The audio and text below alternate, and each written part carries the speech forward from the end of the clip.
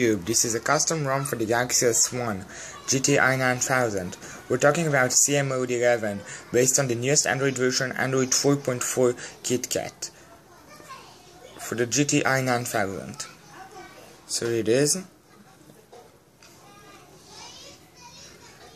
This is actually this ROM it's alpha based, so it might has a little bit bugs, but I think it runs pretty much good. I don't see any problems. This is one of the best ROMs for Galaxy S1. So now let's talk about the features Android 4.4 provides to even the Galaxy S1. You can here add a wallpaper, a widgets, or show your settings. Let's go to the wallpaper section. You can pick an image. One second. You can pick an image for wallpaper, or choose from here, from the stock. You even have the CM wallpaper. Let's add a widget. For example, I want the clock. So it is. Well, the launcher is different as well. If I want to add another page, let's just drag Facebook for an example, and let's take it and drag it to the next page, even if I don't have one. And that's it. I have right now 2 pages. That's how to create a new page. Another thing is, let's see how clean it is.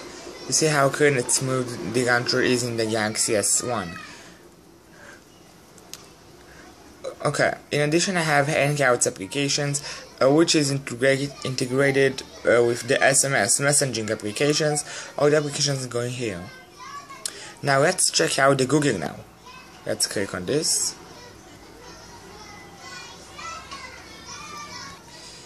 Get based locations,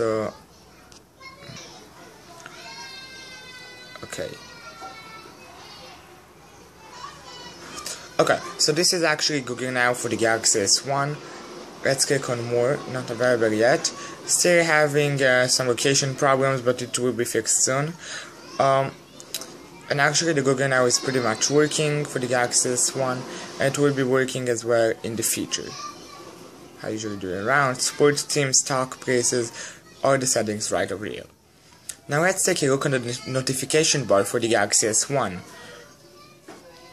You can see the same thing. Let's just remove everything. Okay, now let's go to the new features of the Galaxy S4. You have the new printing. Here it is. You can connect a printer and print a file as a lot of just regular A4 page. Super User is the root address for custom ROMs. Here it's based on this specific ROM. Oh, almost forgot saying, as every CM version, this CM has a performance section too. This device is overclocked in order to get the full performance and stock.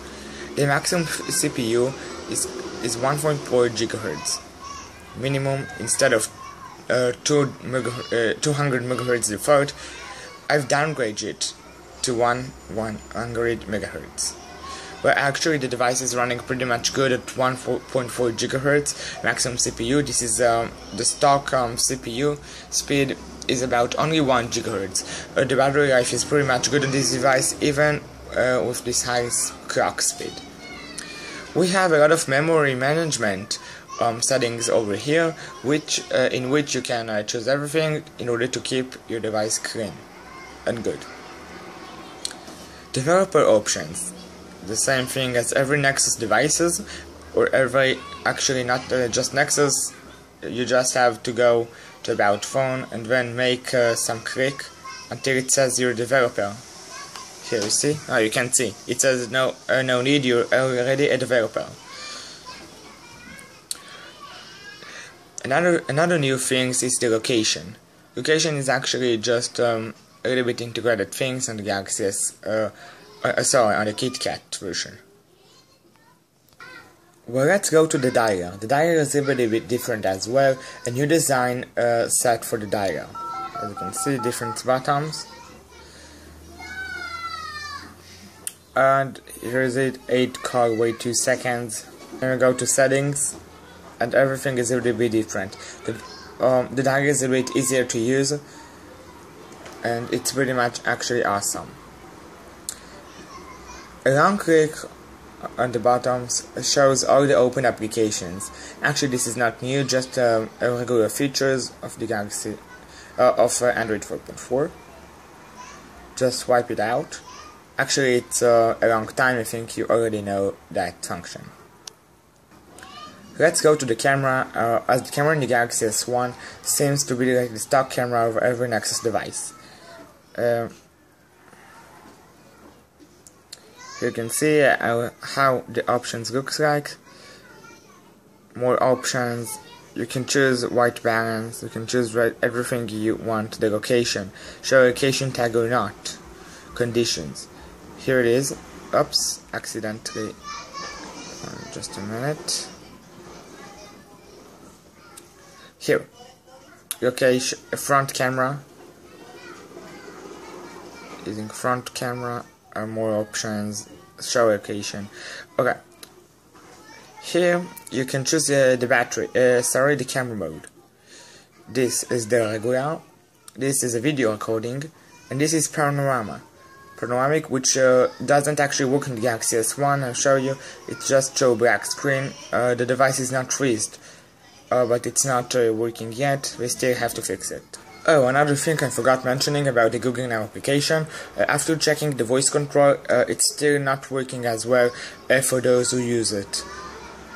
There's still a little bit problems. I hope it will be fixed soon. And that's pretty much it. Actually, it's a very good version for the Galaxy S1. If you're looking for a custom ROM, this is the best choice actually. This has excellent battery life. It's very smooth. It doesn't stuck at all. It's actually a very good device.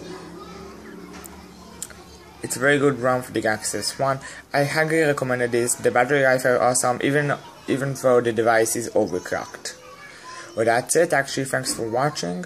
And just here a little bit few options: lock screen, themes, inference. Some of the options here are taken for CM. Display, not storage, display lights.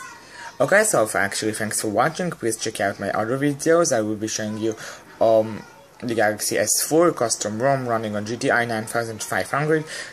If we're talking about CM, there is a CM version for the Galaxy S4 of i9500, the Exynos version. However, it's still not stable. Once it's stable, I will install it on my device and then make a review. Oh, and last thing, right click, as you can see, reboot to safe mode. If you have any problems with the device, you can always reboot to safe mode in order to solve it and even delete some applications. Power off. Reboot to recovery. That's it. Thanks.